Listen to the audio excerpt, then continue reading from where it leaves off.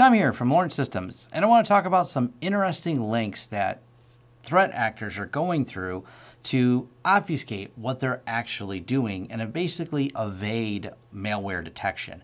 Now, there's a lot of layers of security. The outer perimeter is going to be your firewall, and hopefully it has some mitigations that block all of this. And a lot of people seem to put, in my opinion, too much importance, like, well, why didn't the firewall stop it? And that's one of the things we're going to highlight, is how the firewall was blind to a lot of this. Now, this is also the other side of why endpoint is a really important layer of your security. And user training falls somewhere in there as well, making sure people don't click on things. But we know people are going to click on things. So now we want to get to the point of, how does this malware evade detection? How did the folks at Huntress find it? And what did it do? So we're going to break down those details. And if you can click that like button. And first, if you'd like to learn more about me or my company, head over to lawrencesystems.com. If you'd like to hire a short project, there's a Hires button right at the top. If you'd like to help keep this channel sponsor free, and thank you to everyone who already has, there is a join button here for YouTube and a Patreon page. Your support is greatly appreciated. If you're looking for deals or discounts on products and services we offer on this channel, check out the affiliate links down below. They're in the description of all of our videos, including a link to our shirt store. We have a wide variety of shirts that we sell, and new designs come out, well, randomly, so check back frequently. And finally, our forums. Forums.lawrencesystems.com is where you can have a more in-depth discussion about this video and other tech topics you've seen on this channel. Now, back to our content. Now, we've been a longtime user of the Huntress product, and I'll leave a link to a review I did before of Huntress. And that review, I need to do a new one, but it's still relevant here in September of 2020. It does everything it says in the review, plus it does more today, and I'll cover that in a future video. And of course, you can just sign up for demos and contact their salespeople, et cetera, et cetera. That's my affiliation. I'm a user of their product, and I like their threat research. So, hiding in plain sight, and John Farrell wrote this up here. And the first question is pretty simple. What do you think this file is? At first glance, it looks like a log from some application. It has timestamps, includes a reference to OS 6.2, the internal version number for Windows 8, and Server 2012. It turns out that this file is associated with a malicious foothold that they discovered. The malware authors use several tricks to hide in plain sight, including renaming legitimate files, masquerading as an existing scheduled task, and using malicious payloads stored in a file to look like an error log. So that's actually kind of clever, is putting the payload together in an error log, pulling it down and filling it up, and then running it for execution. And I'm not going to break down every detail, but a short answer is, here's what it renamed itself to, here's how it pulls that particular line and starts putting that together. And it's, really interesting, goes over all the code. Now, what does this malware do at a high level? Log file stage 1. Then the renamed msht.exe used to run renamed PowerShell, which decodes a log file. The payload from the log file makes a post to blank blank blank random dot and PGSSPHP and executes the response. The response is another encoded PowerShell command. This command makes a GET request to a different URL, and the URL is randomized each time and run. Stage 3, the response is also encoded in PowerShell. There are several functions, including encrypt, decrypt, get AV, test administrator, and others, which collect details about the host and internal machines. So essentially what this does, and we're not sure how this got on the system. They discovered it once it's on the system, but this is not the method by which it got on there. Could have been an attachment, an email, some small thing. Now, the reason there's so many stages in this, because getting a large file that gets known through is going to be, well, hard, because all the different AV systems are going to find it. Finding some tiny little thing that may evade some of the AV, a tiny little PowerShell script, and this is something we're seeing a lot more of, that starts gathering other components, and the term is living off the land. You find out what you have on a computer. Okay, we got PowerShell. And, if this was a Linux system, it would have been Bash, but more likely they're attacking a Windows system. So we have PowerShell already available to us, and PowerShell can be executed from a lot of different points. For example, inside of documents, or maybe as an email attachment. And a small script in PowerShell, it's hard to say, is that malicious or not? It just goes and grabs some files off this website. That's where the mistakes are starting to be made. And you're thinking, well, why didn't the firewall protect it? And that's where things get a little bit interesting, and we're going to break that down next. Because how does it keep pulling? And I break down all the code here, but this is the part 2, that really piqued my interest. Hiding in plain sight, part 2. And they talk about, the file, the log file, the peculiar scheduled task, and how it's grabbing things with PowerShell, but they have to peel back the layers. And so after they dug a lot deeper, This is the part that really interests me, is how they're pulling the data. And the URL, https://dns.google.com. Your firewall wouldn't block Google, would it? You would have probably a headache if you blocked Google. And they're using the DNS servers to pull in the PowerShell. This is just a really clever, some really good threat hunting they did to kind of peel back these layers and figure out how it works. So they break down the code, how it goes through, how it grabs things, and then using DNS over HTTP as a means to receive other mail web payload is a very clever trick. While DNS filtering might be in place on a secure network, and limited and locked down HTTP access to Google is much less likely. So what is happening here, and this is common, let's say you put a lot of layers in your security network. We got the firewall, we've got the fact that we said, no, you can't use any type of DNS except for our DNS resolver. So the firewall has some type of block and it's limited, and then you're doing DNS filtering through some type of paid service.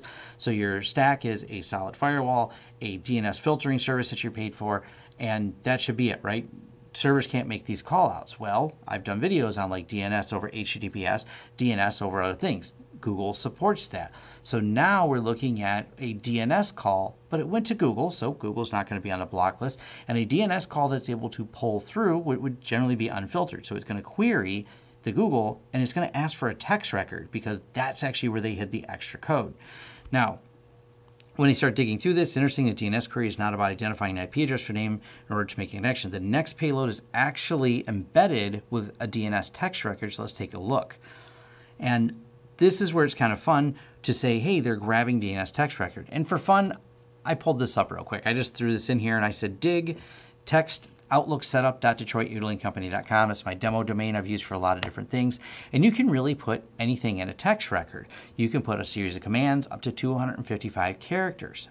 But you're thinking that's not a lot to do a payload. Well, no, you can keep adding text records to a domain. And what they were doing is, as they go through here, they were interacting with Google and pulling it from Google over DNS over HTTPS.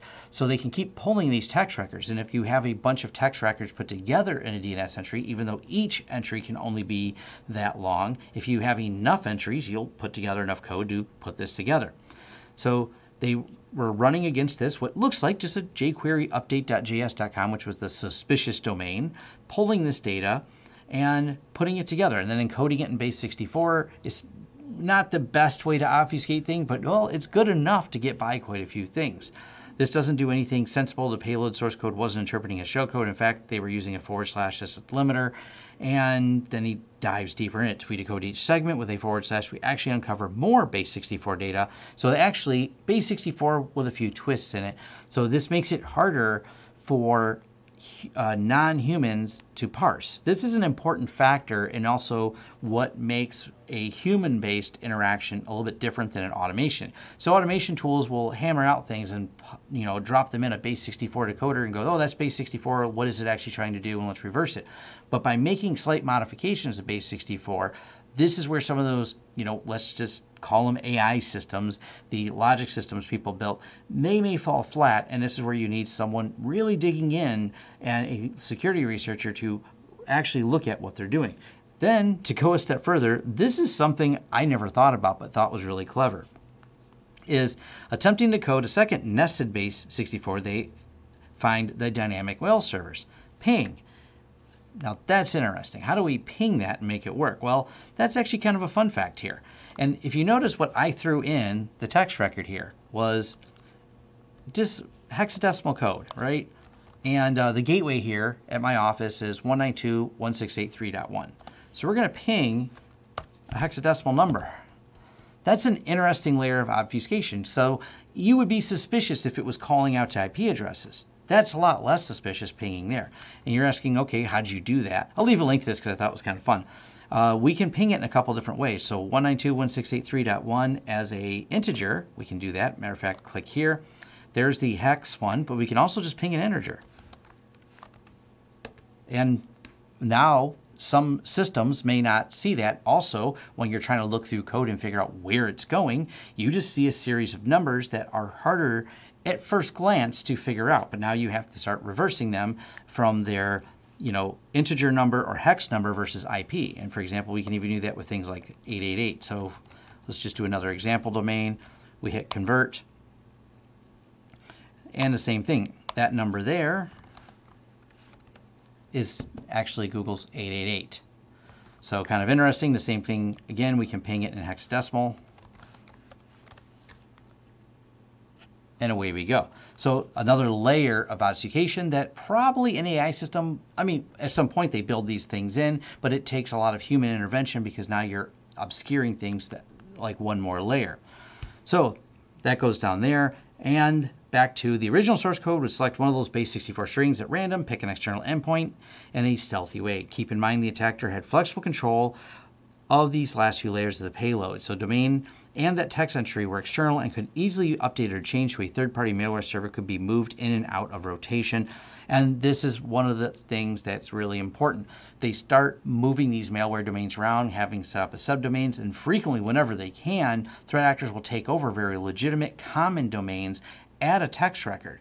And by doing these little text records on common domains that they've been taken over, they quietly will go through things, and all of a sudden that once again doesn't get filtered. So no one's even questioning why you're going to some rather common websites, and this is, you know, a very important aspect of how they do it.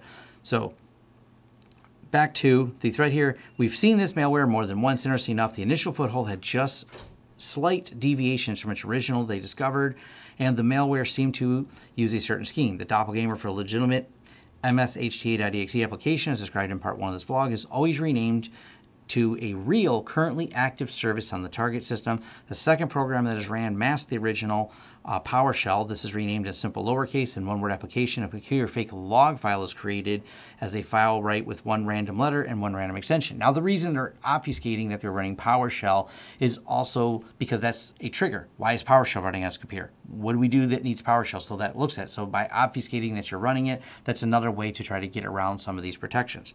There were a lot of unique and clever things that this malware did to avoid detection. Some of these tricks might slide right past a typical off-the-shelf antivirus or endpoint protection system. While seemingly simple to hide in plain sight, after peeling off the layers, you can uncover just how stealthy and meticulous attackers must be, and ultimately what tricks and techniques us defenders need to know to protect ourselves. Now, the reason for all of this, my discussion on it, the write-up from Huntress Labs, is to make more people aware as fast as possible of these security threats.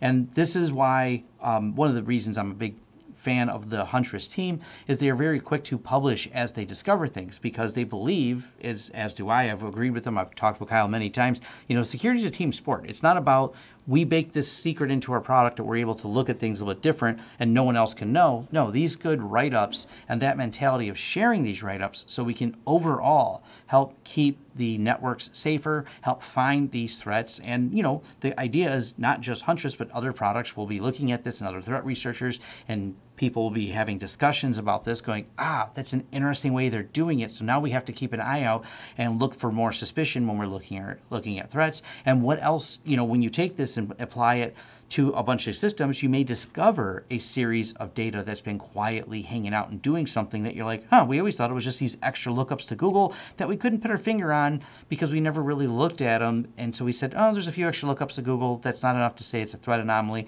That machine won't want to use DNS over HTTPS, and yeah, that's just the queries it does, but it's not a big deal. You know, this is that little nuance and why threat hunting is, one, exciting, two, very difficult, also very satisfying when you find something like this. I can't imagine John's excitement when you put all this together, but that's what, you know, makes it kind of fun. I'll leave links to all this so you can do your own further reading on it and dive into it and, you know, really look at the code and everything else. And this is what threat hunting looks like, and it's fascinating. I love their inside look they give us over at Huntress. And that's it. Thanks. And thank you for making it to the end of the video. If you like this video, please give it a thumbs up. If you'd like to see more content from the channel, hit the subscribe button and hit the bell icon if you like YouTube to notify you when new videos come out. If you'd like to hire us, head over to lawrencesystems.com, fill out our contact page, and let us know what we can help you with and what projects you'd like us to work together on. If you want to carry on the discussion, head over to forums.lawrencesystems.com, where we can carry on the discussion about this video, other videos, or other tech topics in general. Even suggestions for new videos, they're accepted right there on our forums, which are free. Also, if you'd like to help the channel out in other ways, head over to our affiliate page. We have a lot of great tech offers for you. And once again, thanks for watching, and see you next time.